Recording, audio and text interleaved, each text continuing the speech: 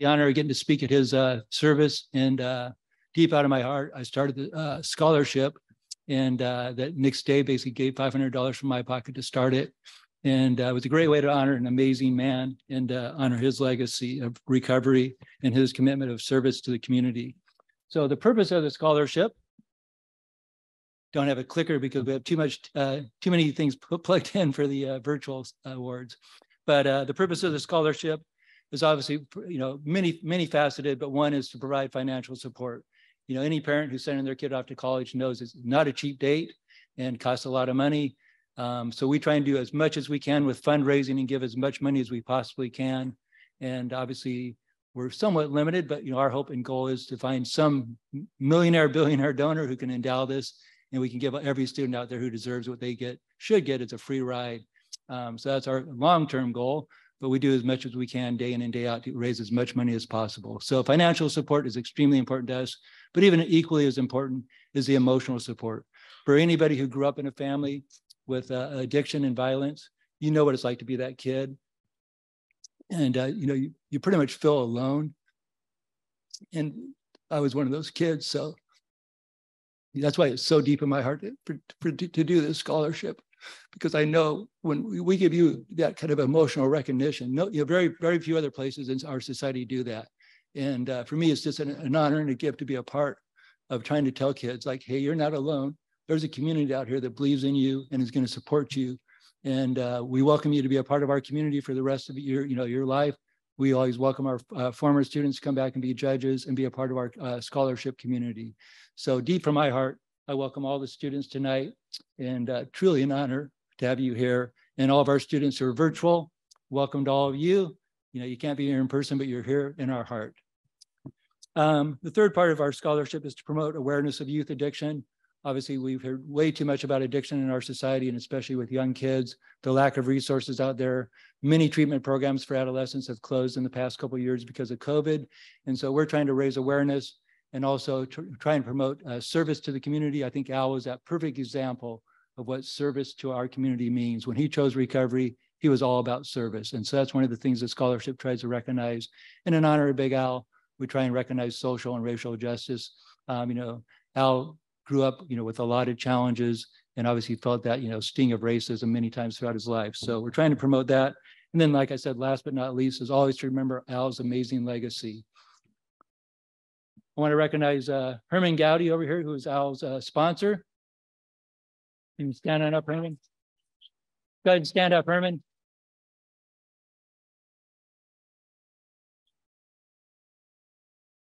And one of the gentlemen that Al brought into treatment after him, Charles Lott. Stand on up, Charles. Al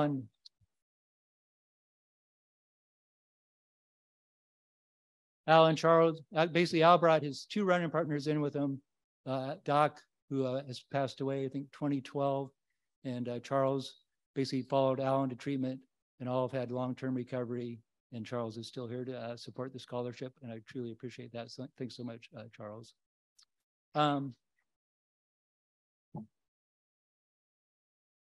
So the scholarship financially, our next slide here, like I said earlier, it's really about, many facets, but obviously we understand the cost of going to college. So from that first $500, we actually have given away our most money ever this year, $86,000. And since it started in 2006, a total of $876,000 has been awarded to Oregon high school seniors.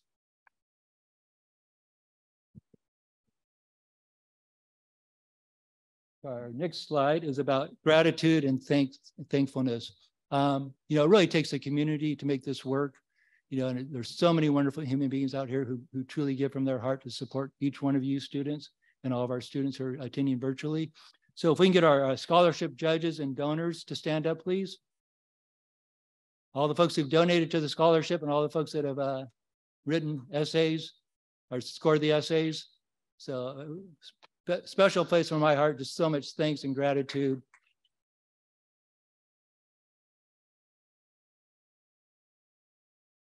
I want to recognize two gentlemen up here at the front. So Steve Dean actually was here 10 years ago doing the supporting the scholarship with doing our keynote speech, and kindly wrote a couple articles which helped publicize the need of the scholarship.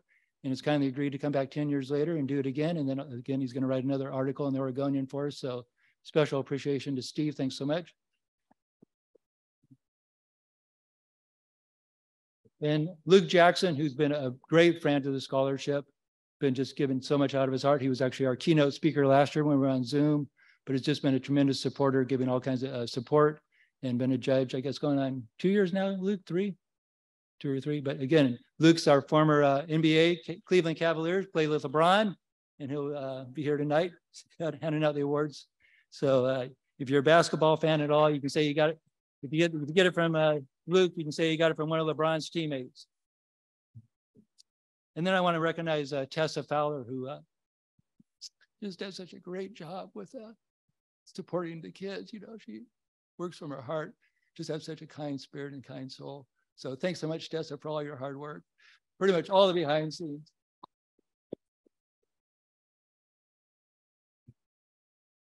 You know, I recognize our next speaker, and this is Kay Tran. Kay has been a champion of the scholarship. Kay has had many, many years in the state government working. She was actually the former director of the child welfare system in the state of Oregon for many years, worked in other parts of government, has been the CEO, president of Volunteers of America since 1999, and has been a champion of the scholarship, helping basically allow us to give almost all the money that comes in straight to the scholarship. So truly appreciate all you've done, Kay. Thanks so much. So we're about making your dreams come true. And hopefully in a few years, you can be back supporting these kids in 5 or 10 years and be on to your wonderful professional careers. But again, to all the students, welcome from the depths of my heart. Truly appreciate you all being able to come out. And it's a gift and an honor to be back in person and to recognize all of you and all of our virtual participants. So thanks so much. Okay.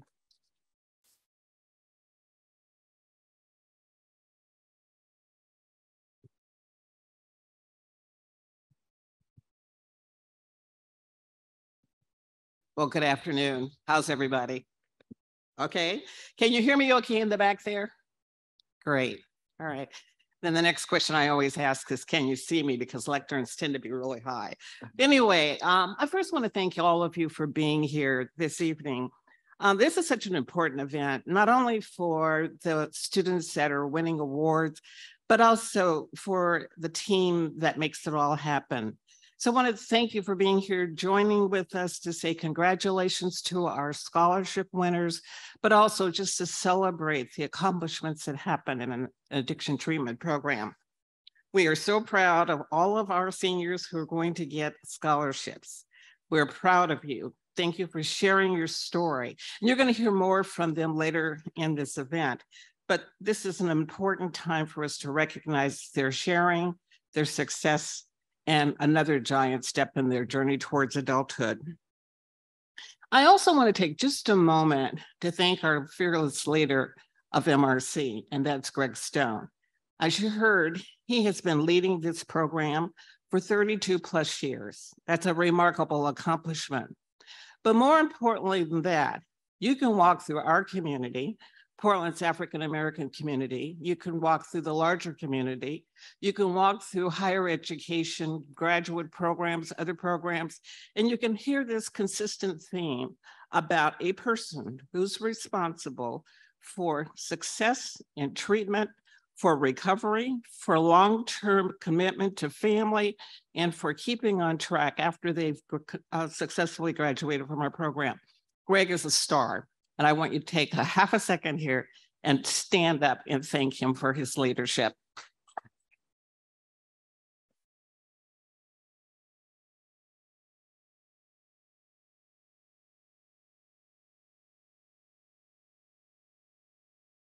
Thank you, Greg.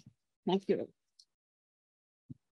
VOA Oregon is known for many success stories. We are a human service organization providing services to the full age continuum. We have a highly regarded program in early childhood where we're working with families, high-risk families that have a need for developmental services for children 5 weeks to 5 years of age, but who have parents that could use support in terms of home visits, parenting education, and an effort to get them off to a good, solid start, their children, as they begin their journey through school and eventually through adulthood. We also have, on the back end of our continuum, been providing services to the elderly, and that's been a service that's been very important to that population. As an organization, we've had our challenges post-pandemic, so we are not providing the kinds of service that we did pre-pandemic, but we recognize the need. And one of my jobs is to see how we can restore and reopen that in a way that we're able to provide those services to a larger population. We also have a very robust domestic violence solution program. We're serving survivors with a variety of services that help those individuals get their lives on track. The largest part of our program portfolio, however, is in addiction treatment. We have 2 residential programs. We have the men's residential program, which you're seeing many of the team here today. And we also have the women's residential treatment program. In addition, we have outpatient services. In the community and in much of what you read and hear, you will hear that the problem of homelessness is the lack of an affordable housing supply. That's a symptom. There's many contributing factors to why people are homeless. And one of them is this horrible disease called addiction. Volunteers of America is excellent at providing those services. We have excellent outcomes. You can talk to the individuals who've graduated from the programs. You can talk to their family, and VOA Oregon, the Men's Residential Center, the Women's Residential Center, has made a difference in their lives. And what I am trying to do is to elevate the conversation about what's causing homelessness for people to have a better understanding of the relationship between the disease of addiction and people's inability to get a job, inability to move into permanent housing. So it's very complex. It is simply not just a lack of housing supply. So join me in that conversation in the community to say we need to elevate the intervention strategies and funding of addiction if we really want to begin to turn the problem of homelessness around in our community. But I also want you to take the time and thank the VOA staff that does such an outstanding job of providing high quality services. So thank them.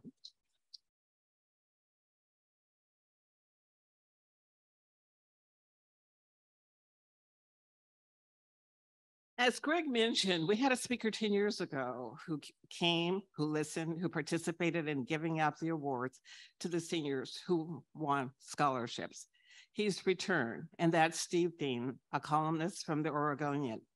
And if you read his column, there's a theme. There's a theme that's always been present, and that theme is his high commitment to social and racial justice and the identification of barriers that prevent that from being how we live our lives and what we hope to have at one point in time, a beloved community. So I was real pleased when Greg said Steve is returning, because I'd like to hear where he is today with this issue, where he is today with the larger issue of our challenges when it comes to social and racial justice in our community, and just where he thinks we need to go. But I want to thank Steve for joining us this afternoon and for helping us to celebrate you wonderful seniors that are going to be getting scholarships to continue with your education. Thank you all so much.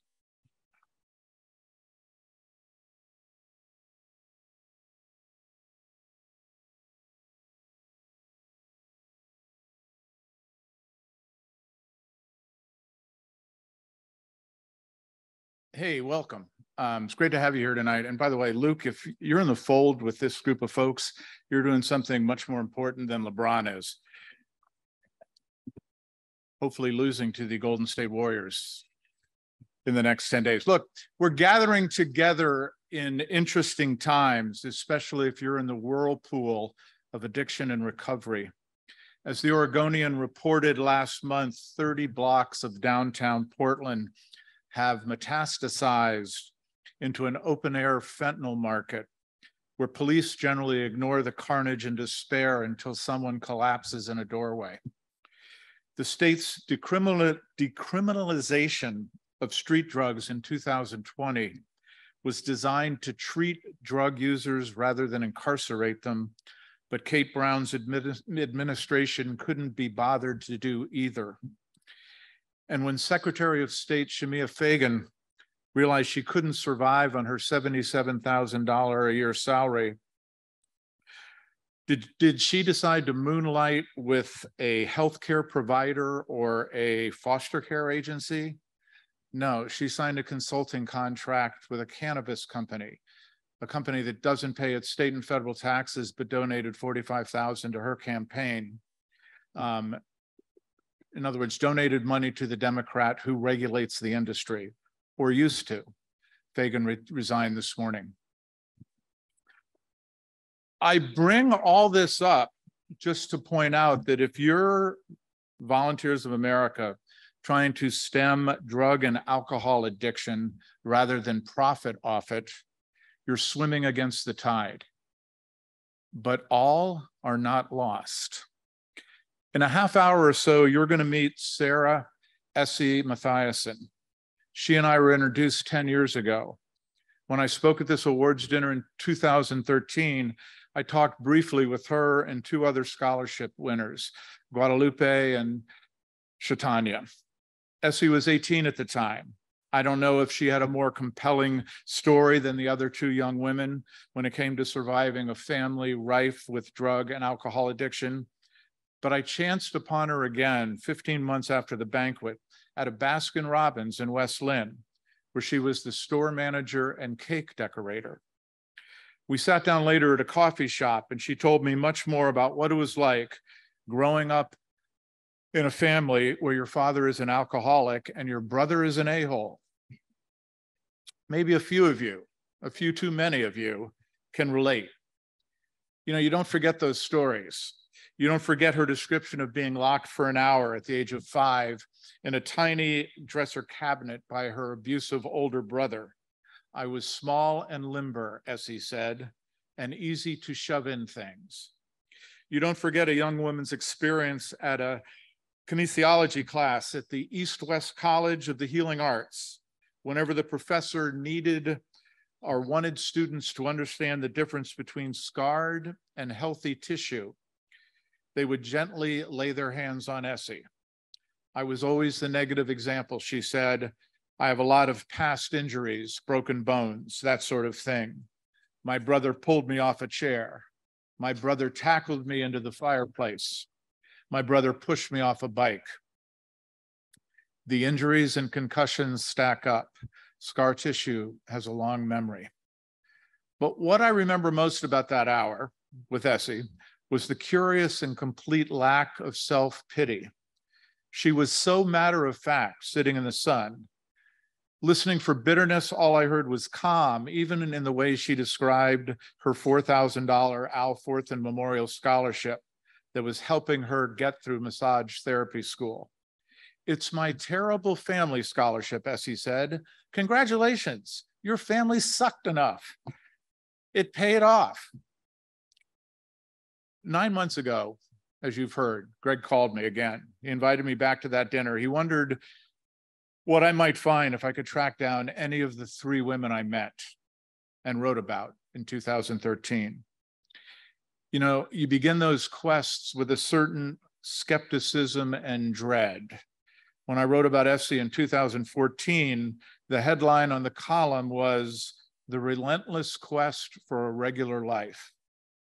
A regular life, small amounts of stability and kindness, a joyful family dinner now and then. What are the odds that any of us, much less, what are the odds for any of us for that, much less those who have grown up in the shadow of anger and addiction? Essie and I met last week at the Attic Lounge at Salishan Resort on the Oregon coast. And because she's also on tonight's program, I want to leave her a little time and room to describe her journey from our first Al Forthan dinner to this one. But in our reunion at the Attic Lounge, I met a woman who finished massage therapy school and, after a half-dozen years of odd but oddly necessary jobs, found her way back to the healing arts, both at Salishan Spa and with private clients.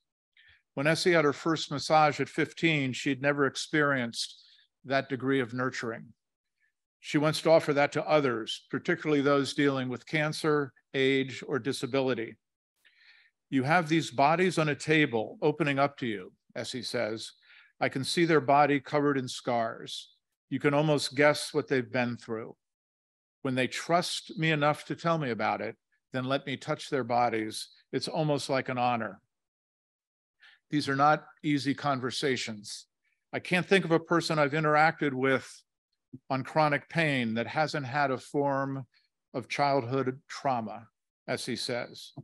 But because she's pushed through hers, she can assist as they work through theirs. She can offer the safe, nurturing space she never had growing up in Canby. 10 years later, Essie admits to her own addiction. I'm addicted to experience, she says. My brother chose drugs, my father alcohol. I'm addicted to experience. I can't get enough.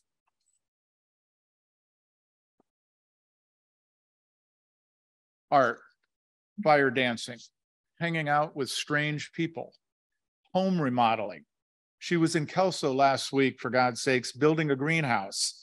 And on her drive home down the coast, she felt some of that old familiar anxiety coming out of the blue. It may have been the many homeless folks she saw along the road, reminding her, she said, of how quickly any of us could be there if some of the pegs fell out. I could see how that could happen to me in 6 steps. But then Essie added this: I couldn't stop thinking about how lucky I am to be where I am. I'm living on the coast. Even when I'm sitting in traffic, I'm next to the ocean. I am always needing to remind myself to be grateful. It's easy to be negative. It's similarly easy to be grateful. A lot of people growing up in a situation like I had would have a lot more problems. I feel lucky. I had an example of what not to do. I saw my dad and my brothers. Maybe it's coincidence, the grace she brings to conversations with strangers. You wonder on nights like this, when I parachute into a world of teenagers who need a little help and a small scholarship for any sort of dream to come true, we never know if the dinner, the banquet, the experience is better at filling the hole in us than it is in filling the hole in them. Can I prove that these scholarships really make much of a difference? I've not spoken at length with Kalia, Lane, Julietta, all of whom you're going to hear tonight, or any of the other 539 students who've shared in Al Forthan's legacy over the last 18 years. Maybe Essie Matheson is just, as Springsteen would say, tougher than the rest. She's laughing. That might be true, but I'm guessing this. Maybe these nights together matter because they aren't meant to predict who's going to make the most of this small spoonful of opportunity. They're meant instead to open the window in the wall that separates us from everyone who isn't as lucky as we were, to provide a safe, nurturing place for 17 and 18-year-olds who may not be able to bank on one when they go home tonight.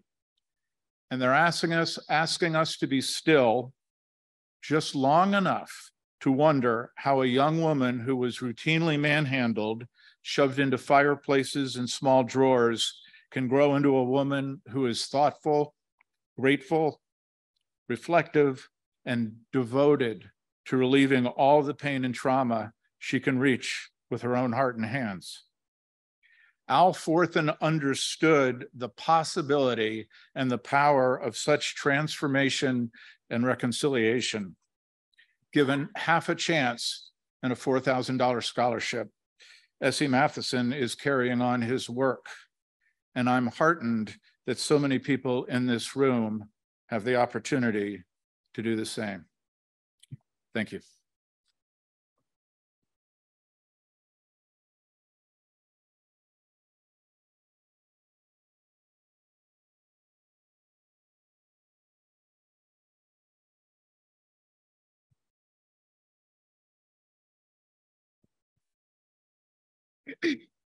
Hi, I'm Kalia.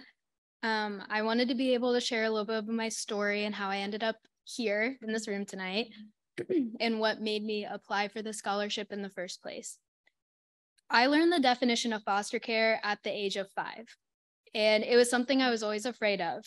And even though I was afraid and even though I didn't want them around, little did I know that DHS, the Department of Human Services, would become a critical part of my life from that point forward. Caseworkers and police officers taking me in and out of the child welfare system seemed so normal to me as it was my normal. And although I know the ins and outs of it so well, it's a concept that I would never wish upon anyone else here.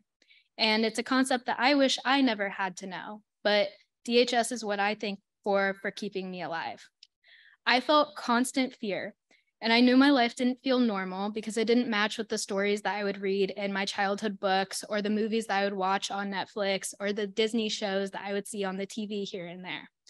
And I still find it strange how so many people don't know what I know, and they don't know what DHS will even stand for.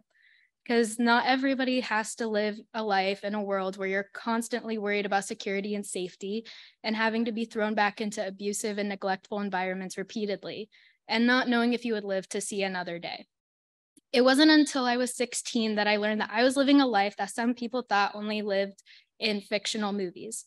Throughout all the hardships and trauma I've experienced, academics was the only thing I considered to be my way out. I used schoolwork as my motivation for survival to push through my lowest times, as it was the only piece of my life I had control over for 16 years. It was my way of coping with the painful events thrown at me and gave me some glimpse of hope that I would make it out. Due to my biological mother's actions and her choices to choose drugs and substances first over everything, my sisters and I never had any level of stability. She has unfortunately given her life to drugs, and she now doesn't know how to physically or mentally function without them. And although it's really sad for me to think about, I don't know my mom, and I don't know how she would be without them. And my father has always been absent from my life, not wanting anything to do with me, as I equaled child support bills instead of being his kid. And my other family relatives never knew how to break the abusive patterns themselves. So that means that I was left here and I had to figure it out on my own. And although I will always love the family I know, I had to learn how to make my own future because I just wanted them to find their way out as I've been trying to work for my own life. From my knowledge, neither of my biological parents graduated college or held enough stability in their lives to have a job. And I find it to be very important to be the first person in my family to be able to do that. So I know that about 35% of foster youth throughout the country graduate high school, and only about 2.5% earn their bachelor's degree in college. Some part of me is grateful that my life was designed like this so I can use my life journey and incorporate it to help others. I want to be able to use my whole future to be able to help other foster kids like me by becoming a caseworker.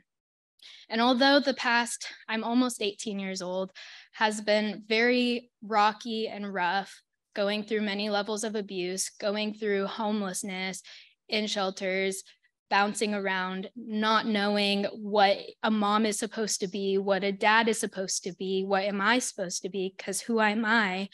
I'm grateful that I've been able to find the other side of the road. And I'm now, as I said, almost 18 years old.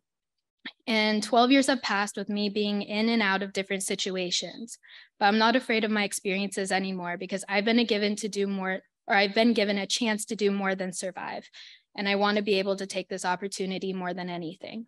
I want to be able to help youth who are stuck in similar circumstances, because no matter how a kid ends up in foster care, we all end up in the same position because we have no control over our situations. To which the scholarship is immensely helping me for my upcoming future at Oregon State University to earn my sociology degree. And throughout all of this, the rockiness and the unknowns and the completely scared and alone feeling, I couldn't be more thankful for this incredible financial support. My family who's over there at that table who came to see me tonight, my CASA who's also over there. I have an amazing attorney, friends who couldn't make it because it's a little drive from Oregon City, and overall an amazing caseworker as well who couldn't be here because she's sick. But I wouldn't have been able to do all this by myself. And although I have tried to do a lot, I couldn't be more grateful for them. And I'm currently in the process of changing my last name to Hope. I think that sometimes we kind of find ourselves in a very rough situation where it's hard to find the other end. And when I was young, I think I was around 6 or 7 years old, I got told by a caseworker to hold on to hope. And then the next time I was in foster care, I got told to hold on to hope again. And there was a point, maybe around 10 or 11, where I'm like, I don't even want to hear that word anymore. But then I learned the abbreviation Hold On, Pain Ends. And that's something that I've held on ever since. So I'm in the middle of changing my last name to Hope.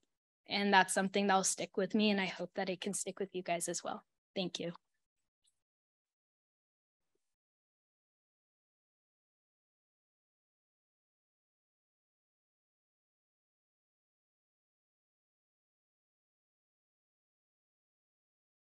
Hey y'all, my name is Lane. I use he, him pronouns. I'm 18 and I'm a senior at McDaniel High School.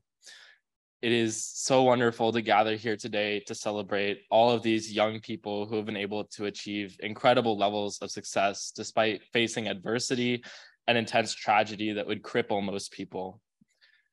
We here today have chosen not to be defined by our experiences with addiction, but rather our ability to overcome grief and hardship and transform these negative experiences into opportunities for growth and reflection.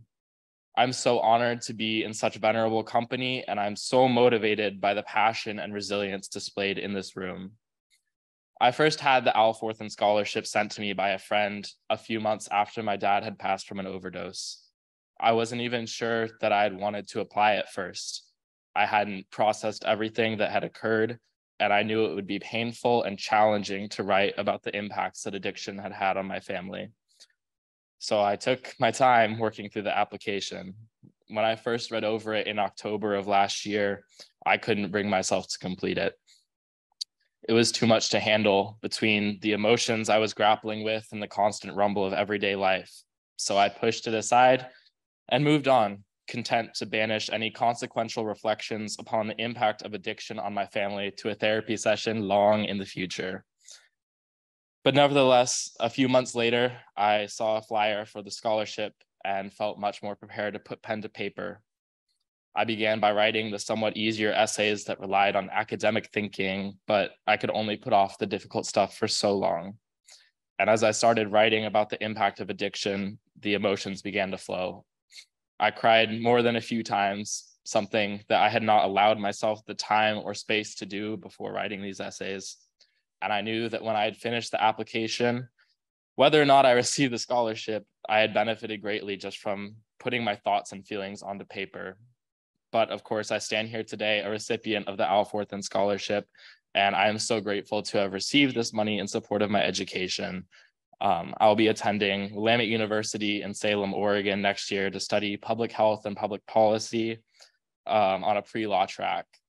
The Al Forthan Scholarship will be a very helpful outside source of funding that will allow me to continue doing the community work I'm so passionate about. Addiction prevention is an integral part of public health work, and it is my hope that I will be able to create health policies that encourage treatment and support services for people and families impacted by addiction. I'm so excited to also continue advocating at the county and state levels for increased access to healthcare. It is again thanks to this scholarship that I will be able to pursue my goals in the community and beyond.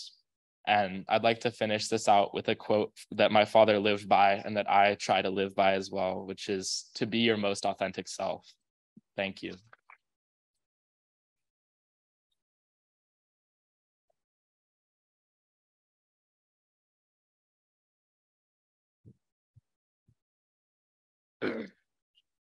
Dear committee members, donors, recipients, and loved ones, my name is Julieta. I'm here today because I'm one of the recipients of the Al Forthan Scholarship. I cannot express my gratitude that I have for the Volunteers of America. Quite frankly, I didn't expect to be standing up here tonight with you all, but I'm very thankful for the chance I have been given. I almost didn't even get the chance to apply because of how hectic life got. Like many, my life lacks stability, but I don't allow it to interfere with my schoolwork. However, I applied to this scholarship because of the circumstances of my family. With this scholarship, I will receive the support I need to continue with my education and to be successful. Currently, I am only relying on scholarships and loans for my higher education. My mom has her own responsibilities with a single income, limiting how much support I will receive from her, especially when it comes to paying tuition. Alcohol and drug addiction have affected many of my family members, but due to alcohol and drug addiction in my family, I lost my best friend, who is also my dad. My dad will not be able to attend my graduation or be aware of my accomplishments and future plans due to his addiction. Because of his relationship with alcohol, it ruined our family. I believe he used alcohol as a coping mechanism for his trauma. I just wished he would have known he had other options. I want this to be a reminder that these opportunities have a crucial impact on younger generations, as you are showing a sign of hope to break the cycle of addictions our families have been through. You are providing support to kids who have not felt supported in the past. When we are not given the same support as our peers, it makes it harder to believe in yourself when no one believes in you. Having a parent or family member addicted to drugs or alcohol makes it easier for the generational cycle of addiction to continue. Children of addicts are affected in many different ways, including but not limited to abuse, increased difficulties in academic settings, fewer household resources, and a greater risk of addiction and mental illnesses.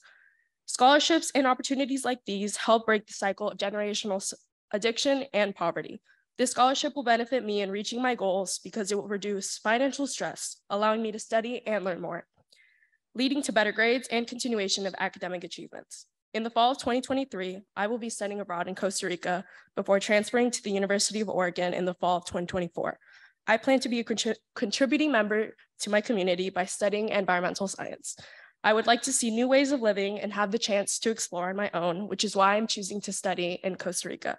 I want to have a career where I am helping someone or something, but I have developed a specific interest in preserving the earth. My ultimate goal in my education is to transition to a local university, as we need more educated women and minority representatives. Your generosity and support will undoubtedly have a significant impact on my academic journey. Thank you.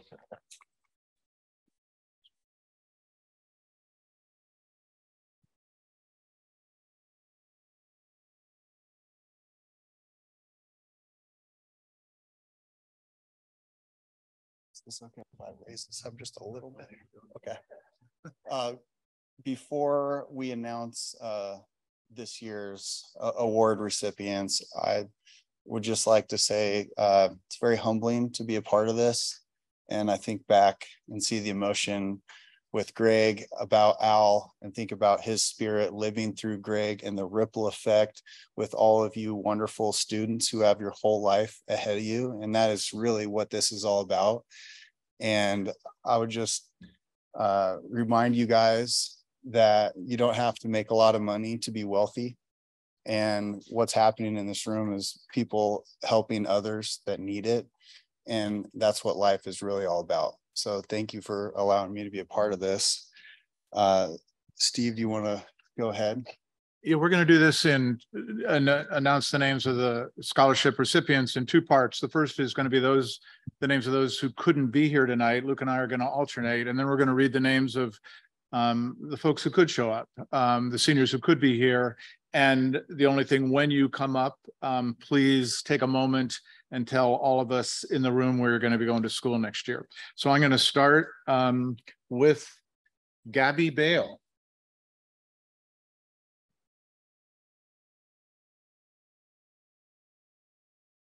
Brianna Blakely.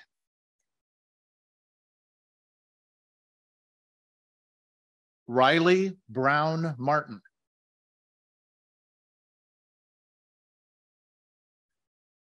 Aaliyah Alinas. Alexander Flores Lopez. Morgan Geary. Yvonne Green. Kalia Hines. Shayla Jane.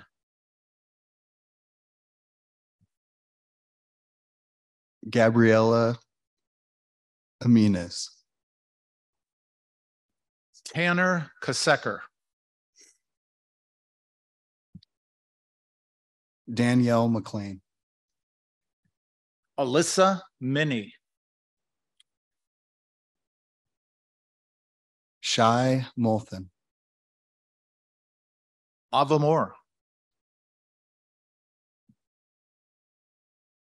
Maya Murphy. Kiara Salas Moreno. Akina Stevenson. Alyssa Stout. Annie Sinaground. One of the better names on the program, Stormy Tecumseh.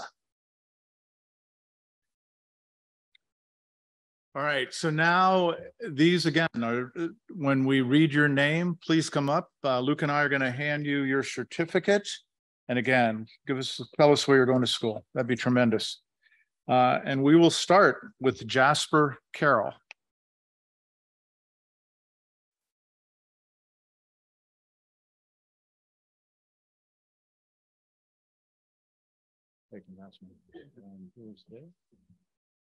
I plan on going to Oregon State University for nuclear engineering.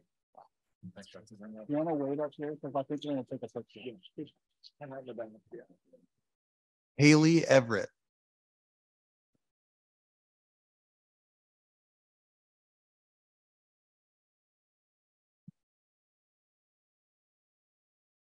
I will be attending the University of Idaho for civil engineering.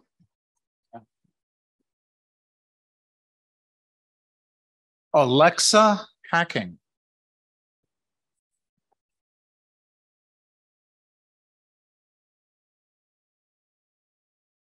I'll be attending the University of Oregon for speech pathology.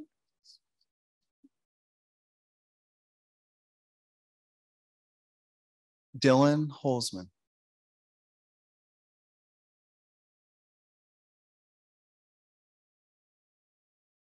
I'll be attending Portland State University for health education. One of our speakers tonight, Kalia Hope.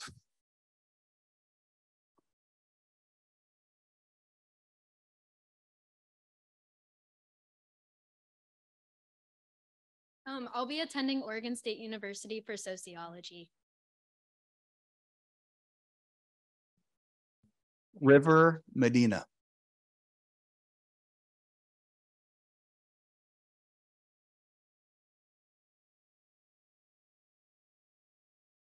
I'll be studying at Oregon State University for paramedic medicine.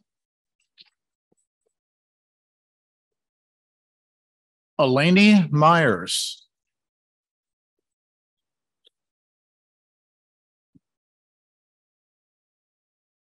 I'll be studying at the University of Oregon for sociology and human services. Avery Nelson.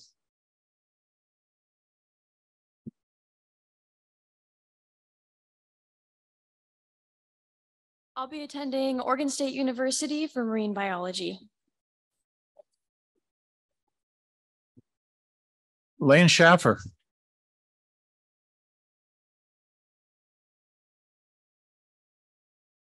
I'll be attending Willamette University for public health and public policy.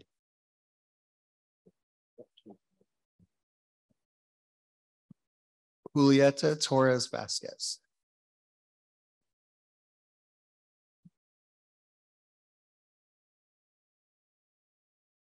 I will be studying in Costa Rica environmental science for my first year. And finally, Elizabeth Valencia.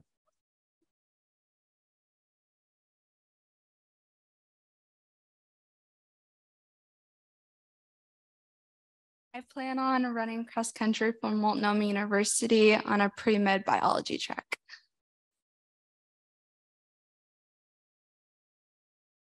Can we have a final round of applause for this year's Al Forthan Scholarship winners? Just really neat.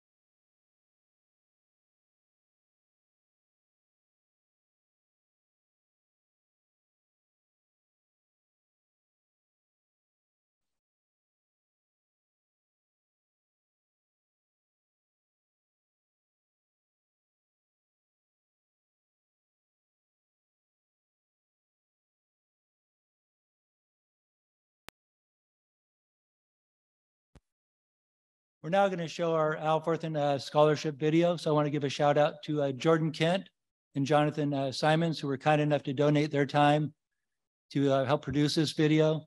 And it was a connection with Luke that introduced me to Jordan. And it's a wonderful video. First time we've shown it in public. So enjoy. This little light of mine, I'm gonna let it shine. Oh, this little light of mine, I'm gonna let it shine. Oh, this little light of mine, I'm gonna let it shine. Let it shine, let it shine, let it shine.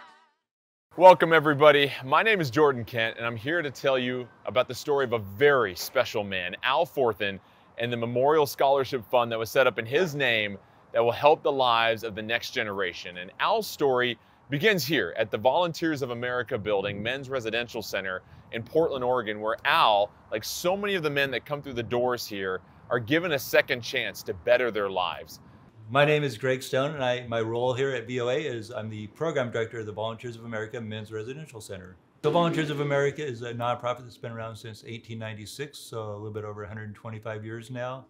And I've been working for them for 31 years. I had the honor and privilege of starting the Men's Residential Center back in 1990. We do everything from youth programs with childcare up to senior adult daycare programs. The program that I work with, we are a large residential alcohol and drug treatment program. We're funded and licensed through the state of Oregon, and we serve men who come out of the criminal justice system. So Al Forthan was a gentleman who grew up here in Northeast Portland. He was actually born in Vanport, and when it flooded, his family moved in over by Concordia University, and he basically went to Jeff, was a 1963 graduate, and was big into sports, but also, like, you know, many people who grew up in the neighborhood got involved in the lifestyle of drugs and crime. So Al spent about 25 years in that lifestyle, and he was, you know, one of those people that had a lot of charisma, a lot of charm, and was pretty good at that lifestyle of being in the game. He spent that 25 years as a heroin addict, major, you know, supplier of drugs and trafficking. And when he got clean, though, came into our program. We actually moved in here.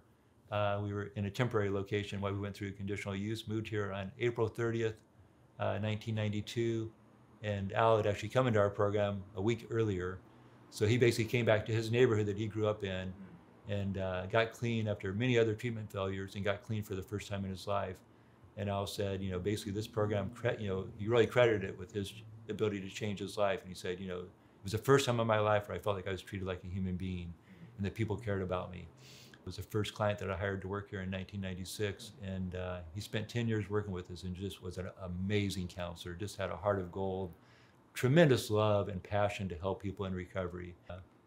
You know, he just had this wonderful ability to connect with people, and the men just had, you know, tremendous respect for him.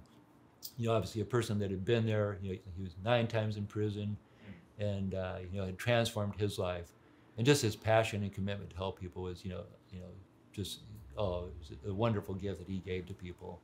He struggled with COPD, chronic obstructive pulmonary disorder, and had real struggle breathing toward the end of his life.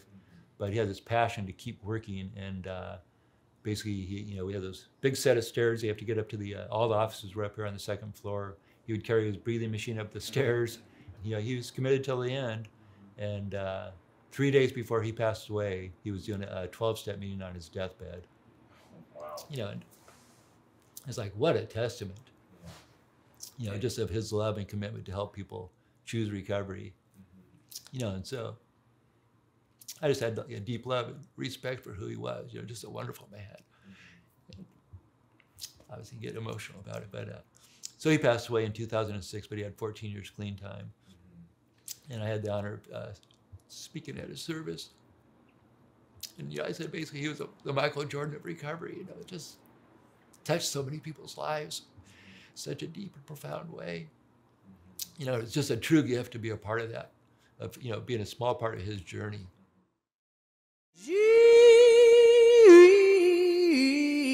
Jesus wash away my troubles while I'm traveling here below. Well, we're here in Greg's office, and you saw just the compassion and care that Greg has for his fellow man, and his relationship and friendship with Al was something that was really special. And when you think back on the way that they're looking to honor Al with this Memorial Scholarship, it's incredible to just see the difference it's made in the lives of others. So we're going to take an opportunity to hear from a handful of these scholarship recipients that have had to work so hard on their own just to overcome some adversity, a hand that they were dealt that they didn't get a chance to choose. And now with the aid of this scholarship, just that little bit of help, the difference it makes in their lives, the doors that it has opened. And when you see the lasting impact of Al Forthan and what he set forward with his way to help his fellow man, you'll see the huge and tremendous difference this scholarship can make in the lives of others. Hi, my name is Samantha, and I am a nurse at OHSU Dornbecker. I always wanted to go to college. It's always been a goal of mine. I always wanted to play soccer in college, and so I always knew that to afford college, I was gonna have to work my way towards a scholarship. Actually, it was pretty therapeutic to be able to write everything out and go through this process. And I think some of the questions were about the history with my dad and his alcohol abuse and some of my other family members. So I just went into those stories and talked a little bit about my childhood growing up. So I say therapeutic because I think having an opportunity to share your story when it's something you've kept to yourself for most of your life, or that, you know, being involved in so many things in high school, I didn't share that side of me, and my struggle with some of those things with my family and how that impacted my home life. So it was therapeutic to be able to write that all out and then to meet other people through the process who were coming from similar situations or struggled with those things themselves. And so it just was really eye-opening to meet new people and identify with those people in a way that I didn't with some of my other close friends. And then once I realized that I won and that my dreams were gonna come true, and like I was definitely on path to achieve the things that I wanted to achieve, that just gave me confidence. It gave me reassurance that I can do whatever I want to do with my life. It was just really also inspiring. My name's Casey Ragianti. I'm a global product manager at Adidas. Grew up in Portland, and I'm very thankful and blessed to still be here. So I was couch surfing at the time with a neighbor and just getting acclimated to that lifestyle. And now I'm thinking about what's next. What am I going to do? Figured college was the best opportunity for me. I felt like it was my only chance because of how I was raised, how I grew up. Drugs, alcohol. Parents were somewhat emotionally and physically abusive, and I just felt deep down that without college, I'd end up not necessarily in the same paths. I didn't want to end up like my family. I wanted to be different, but I also wanted to be proud of my life and make a difference and do more than just what my parents did growing up. For me, growing up, it was always like, I'm just like everybody else. I never really shared my story because I didn't feel like it was different from other kids at school. I always felt like everybody's dealing with these types of problems. And, you know, finding help and assistance through mentors growing up, you start to realize that the way you grew up wasn't normal. It was vastly different from a lot of other people. So for me, is that turning point of getting kicked out of the house, finding some mentors, confiding in them, and then just learning that your story should be told, embrace it. And then there's people out there like the Al Forthan Scholarship that will help make your dreams a reality and assist you because they know and support those that have struggled growing up. It came down to instilling confidence in me, validating my story, believing in me, which growing up in a drug and alcohol abused home, I didn't have a lot of that. And to hear you won and we believe in you, here's your chance to go to college, was extremely impactful. And it's something that I think about, especially life is hard. I deal with a lot of challenges, but I can't forget how blessed I am and the ability that the scholarship's given me going forward to keep trying keep trying to do better and make a difference where I can.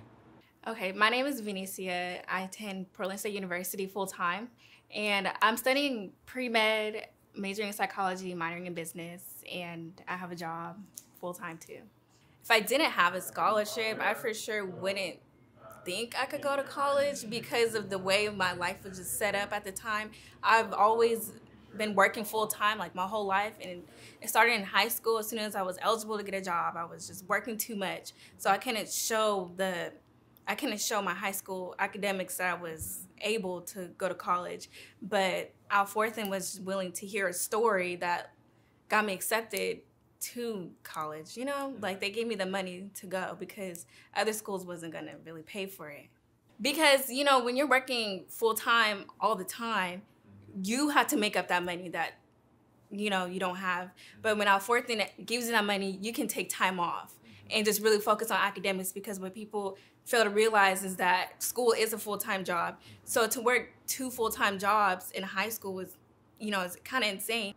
I honestly would not be in this position without the Al Forthan Scholarship, because it was really the money. Like, college is all about money. Like, you can't go to college without money at all. So no, I wouldn't have, because then I wouldn't have somebody, you know, to help me pay for my way to get in. Now that I'm in, I figured it out and I made excellent grades. It's way up there, you know, like it just really helps you get there. And if I never had the Al Forthan Scholarship, I wouldn't have gotten there in the first place, because I would have been working full time. Well, those are just some incredible stories, and just a small sampling of the number of lives that have been changed because of the Al Forthan Memorial Scholarship. And now it's your opportunity to make a difference. We heard from Greg earlier the difference this scholarship fund has made since 2006. But now collectively we can come together and better more lives and give more of these young men and women a fair chance to open up doors in their lives. They've already had to overcome so much at such a young age, and you see just the incredible fortitude of these young individuals. The least we can do is to continue to give them a hand. So please check out the website below. You'll find more information on how you can donate. And let's continue to carry on the legacy that Al Forthan set forward of helping his fellow man. And we can all play a big role if we just play a small little part.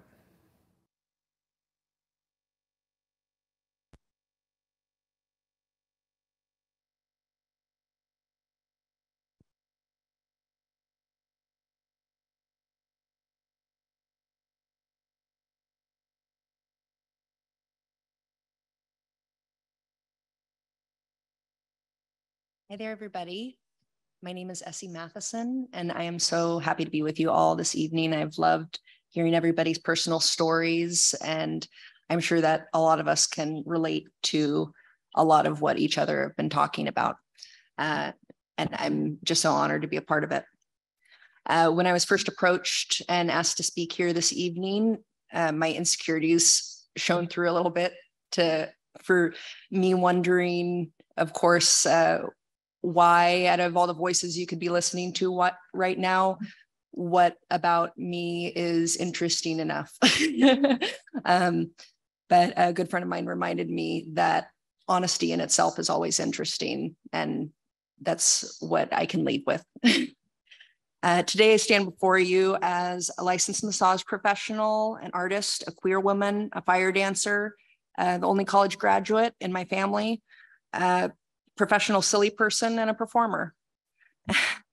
But almost a decade ago, when I accepted this scholarship, I was a frightened kid who had no idea what I was doing, with a fake it till you make it kind of attitude that I still hold today. Like many of you here, I had less than ideal circumstances growing up. My parents, who didn't mean to have children, had 3, so that's not a great start. And my father was an alcoholic. My brothers were both drug addicts, and I received different forms of abuse throughout my life. My brother started having children very young, and which made me kind of their additional parent, as there wasn't sustainable parents for them. They became more like my kids. And when I turned 18, I fostered my niece and nephew for a few years. They're now with their birth mom and they're doing great. And they came here with me 10 years ago when I was fostering them to accept my scholarship. The problem in a lot of these households is that you've had to grow up too soon. You've gone through different forms of trauma and you've had to mature sooner than you would like. A lot of us have dealt with self-harm and not being able to accomplish our goals or make our grades, even if we so desire to, based on our life circumstances.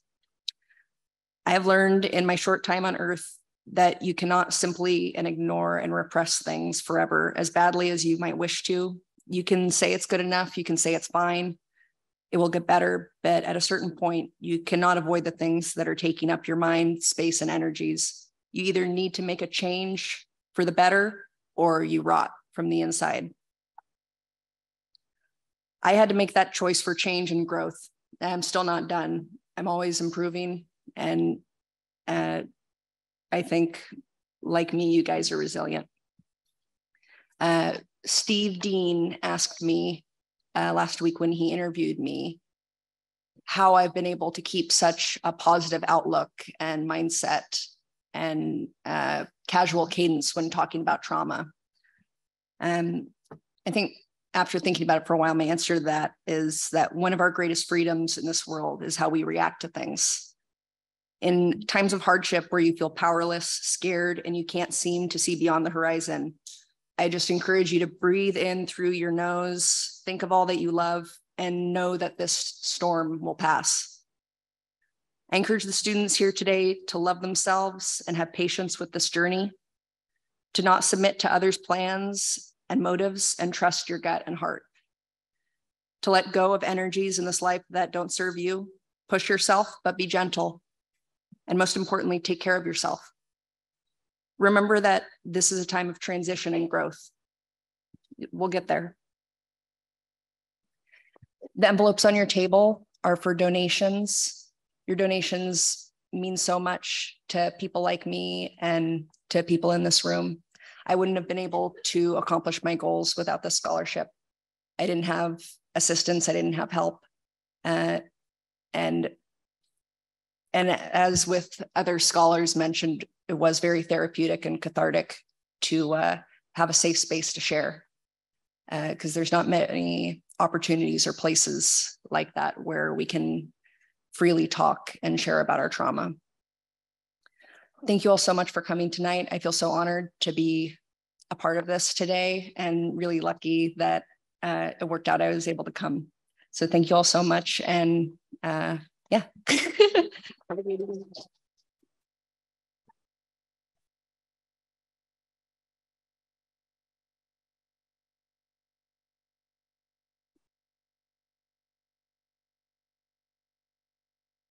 What a wonderful evening, boys. Such an honor to be a part of this scholarship and support all these students. Thanks so much to our presenters tonight and for the students who presented. Just a true heartfelt moment for me to be a part of this and share it all with so many wonderful people. So thanks so much. We truly appreciate you all coming out tonight. If you are able to donate and support the scholarship, please do that as you exit out. I think we have a square in the back if you want to give a credit card donation that way. But you can do the cards also, and we'll be collecting those as you walk out the door. For the students and their families, feel free to take the flowers from the tables and plenty more goodies in the back. So if any of the students want to come up and take pictures as you with your families, feel free to do that. But again, from the depths of my heart, I truly appreciate you all coming out tonight and supporting these amazing kids. So thanks so much.